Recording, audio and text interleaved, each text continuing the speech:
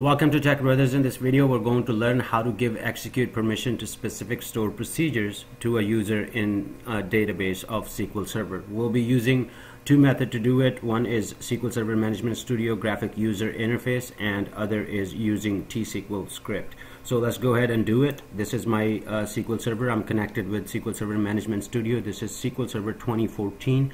So I have the database right here. So I am going to select a user that is already in the database, and I'm going to give execute permission on a specific stored procedure. We have a stored procedure right here. This is user defined stored procedure DBA proc underscore all customer. This user, this particular stored procedure, what it does is it grabs all the customers from the customer tables, so customer related tables. So we're going to go ahead and give permission to a user, Kevin Scott, right here. We're going to give execute permission on that particular stored procedure. There are two ways to do it using graphic user interface. One is that you can select the double click on the user and go to the securable and click on search and click on specific object, okay, and click on object types. In this case, object type would be stored procedures. So we're going to select stored procedures, okay, and when we click browse, it's going to browse all the stored procedures for us. So these are the stored procedure. These are system stored procedure. We're going to go ahead and give this all customer procedure. That is one user defined stored procedure. So we're going to go ahead and select that particular stored procedure. Click OK. Click OK.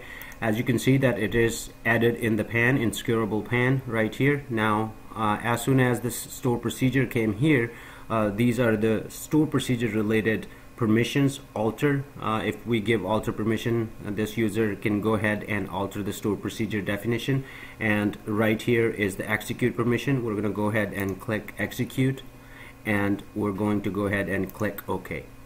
So this is one way to provide permission on a stored procedure, execute permission on a stored procedure to a user. So what we're going to do is use the second method, which is selecting the stored procedure. Basically, right click on the stored procedure, go to the properties, and go to the permission. Up here, right now it says that it's the Tech Brother Kevin Scott user is already there, but in order to add more stored procedure or more users, so we're going to go ahead and, as you can see right here, it says users or roles. If you have a role that you wanted to add to this user and give execute permission to the role, you can add that too. We're going to go ahead and click on search, click browse, and right here is our users. We have application role, basically database role right here. So we're going to go ahead and add the database role, and anybody who has permission to this database role will be able to execute this stored procedure. So we went ahead and added this role, and we're going to go ahead and click on execute. That will give execute permission to this particular role. So we're going to go ahead and click OK.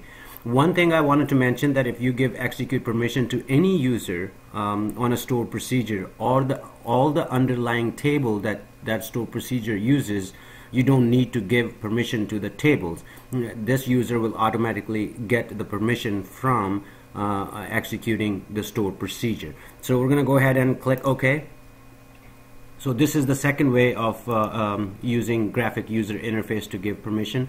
Now what we're going to do is we're going to go ahead and remove this user permissions and use our script to do it.